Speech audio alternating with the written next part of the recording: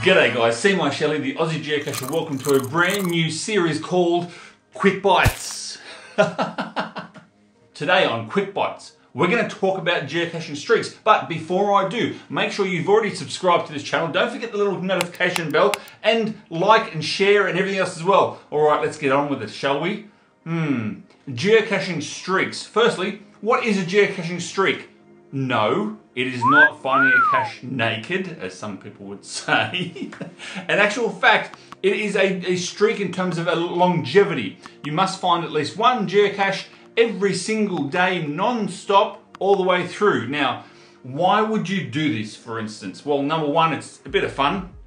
Number two, you'll find that there is actually geocaching challenges out there in the wild whereby you need to have a particular number in your streak in order to find that particular cache. Now, if you're worried, oh, how long do I have to find this streak for every single day? Well, there's challenge caches out there from, I know of, that are 10 days straight, 20 days straight.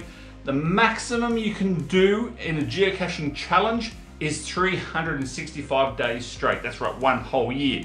Now, make sure you put in your comments below, guys, what is your geocaching streak? And if you want to know mine, it's an easy number. 1, 2, 3, 4. That's right, 1,234 days straight. Thank goodness that ended because it started to get tedious. Thanks for watching, guys. I'm over and out.